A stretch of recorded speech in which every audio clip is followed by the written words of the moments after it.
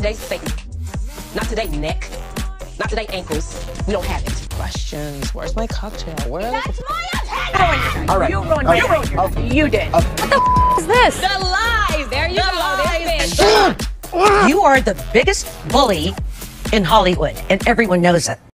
Hello Beverly troop, welcome back. I'm the real Andy of Beverly Hills and welcome to another piece of tea of the day, and I have some exclusive tea for you today, so get ready, bring your coffee or your tea or your blanket. You know, I know it's Tuesday, so if you're working, then just fuck it all, you know, stop working for like the next 8 minutes. And I have this tea, you know, Beverly Hills is already filming and it's already happening, you know, and girl, we need to do it. We need to talk about it. So let's talk about this mess. And girl, I have some tea related to Miss Crystal Minkoff, because this girl, it's ready to bring it. You know, I'm telling you, I think that according to what I'm hearing, Crystal Minkoff is ready to take center stage this new season. So let's just talk about certain things. Okay, so the first one is, as I have been telling you, Real House of Beverly Hills is gonna be taking a new route. Okay, they want a new direction.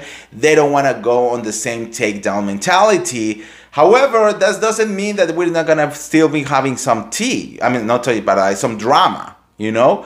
Like, we already know that Erika Jayne is not letting her grudges go. You know, Erika Jayne is ready to, you know, seek revenge for the firing of Lisa Rinna. And she's, of course, blaming the other side because we actually don't have a name for them. And I feel that maybe we shouldn't give them a name. I think that every single time that we gave a group a name, it ended up bad, you know. But we have basically the good girls and Erika Jayne at this point. But anyways, the good girls, you know, and she's definitely blaming Garcelle, Sutton, she's blaming Kyle, you know, and all of that for this arena. So we still have like that Erika Jayne situation going on over there. But now we also have someone that little by little have been finding or trying to find herself in all of this situation, and that's Miss Crystal Minkoff, okay? And according to a source close to production, basically, they're saying that Miss Crystal Minkoff is ready to do what it needs to be done to, you know, basically cement herself as a real housewife for possibly a very long time.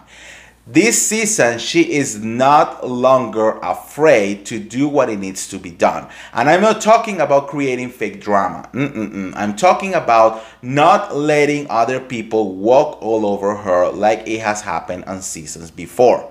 You know, now let's talk a little bit about Miss Crystal Minkoff and her evolution on the show.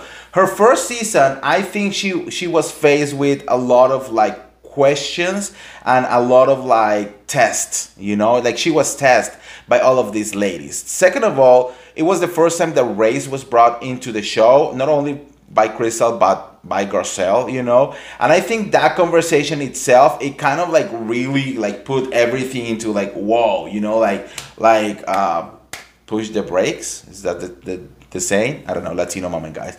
But like, you know, like let's go a little bit slow, because it's a show that for many years it has been all about white ladies, you know, and now we have color, and now people are not, they don't know how to react or how to talk about it. And I think, you know, it kind of like rubbed the wrong way certain people, you know, when she had the whole conversation with Sutton's track, it kind of like didn't like, you know, land in a very good way, but it happened. And I think still, if we really rewatch the whole thing, it was a powerful conversation that it needed to happen. However, it's not easy being the first one to have these conversations on camera on a show that is known for not having any conversation about race or color or, you know, the experience of people of color, you know.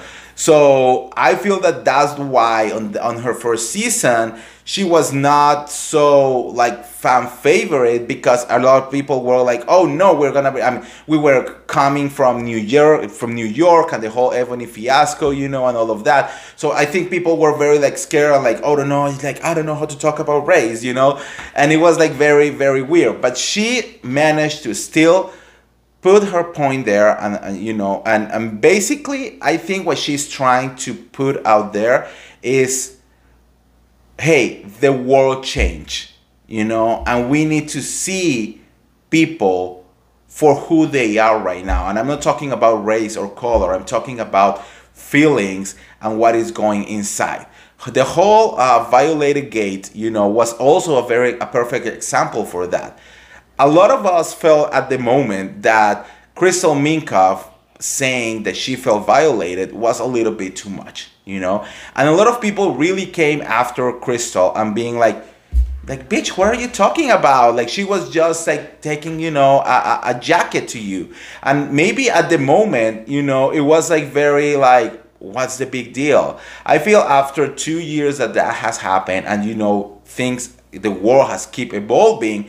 Now more than ever, we are able to understand that, oh, okay, now we understand that it was not about, oh, I feel violated because you came into my room, you know. It was what is behind that context, and why she said that, and what that word meant to her, and how we need to be more tolerant about other people's feelings, you know. Maybe, I mean, of course she was not saying like, oh my God, I thought that Sutton was gonna come here and rape me. No. You know, it was more about like, hey, this is my personal space, and we all have to respect other people's personal spaces, you know. But again, she wasn't ready to really voice that opinion, because it's scary to be the first one to put that out there. And look how much, you know, bad reaction she got for the little that she did back in her first season, you know. Now moving into her second season last year, it was a little bit different, because now we start seeing how she's kind of like finding her own voice, you know. She felt a little bit more secure against the ladies. He knows how these ladies are behaving and how these ladies were, you know, being so toxic and negative, like Lisa Rinna, you know, and what everyone will be capable of doing, you know. And I think we saw a perfect example of Crystal finally reaching a point where she was able to say like, you know what, fuck it, I need to say something, I need to do this. And that was the reunion, you know. And at the reunion, we all applaud Crystal Minkoff for what she did to Kyle and to all of the other ladies, you know, some of the other ladies, because she was like, this is how I feel, period. Okay, you have to accept it and move on. Not everyone needs to think the same way that you do. It is what it is.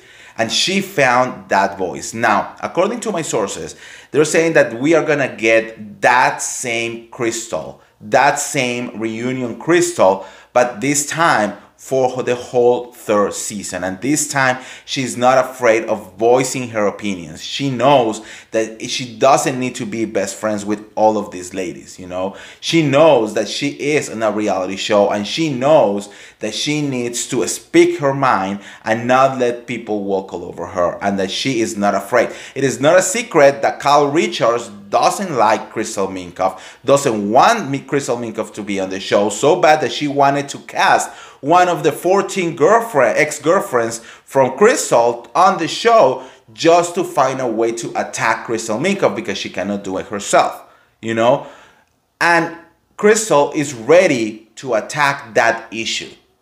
So I feel that this season, one of the feuds that we might be seeing is going to be Kyle Richards versus Crystal Minkoff, you know, but like on her whole thing. Because before the past 2 seasons, Kyle has been like throwing little jabs here and there, you know, and little comments here and there, but no really like attacking the situation. And I feel that Crystal, finally, it's like, I am tired of this bullshit, and she's finally gonna find a way to voice those opinions and put it out there. For once, I am very excited. You know, I think that this is something that we need. We already have, you know, Garcelle, which is a very strong lead. And look, Sutton, it's not like she was the strongest person ever, but she also evolved during the years. And she's awkward and an introvert, you know, but she made her presence being felt.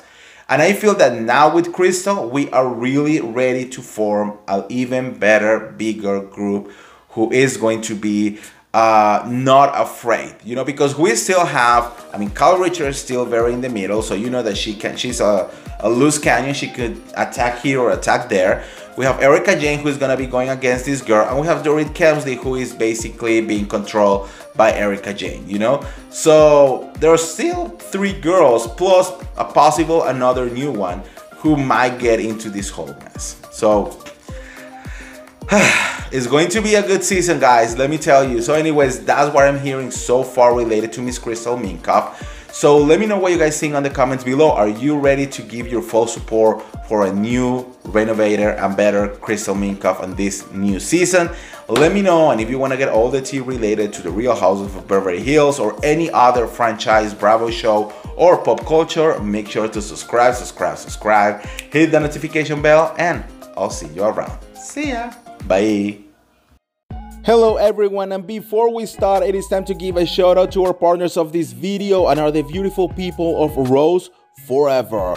They did this amazing bouquet of flowers with special oils that will make the roses last up to a year. This is the perfect gift for you, your mom, your wife, your husband, whatever you want to say. I'm sorry, I love you, I miss you. Say it with these beautiful flowers. So if you want to get your bouquet right now, go to the link on the description below and use my discount code Andy25 and you will get $25 off your order. Again, this is the perfect gift for anyone. So whatever you want to say it with roses from Rose Forever.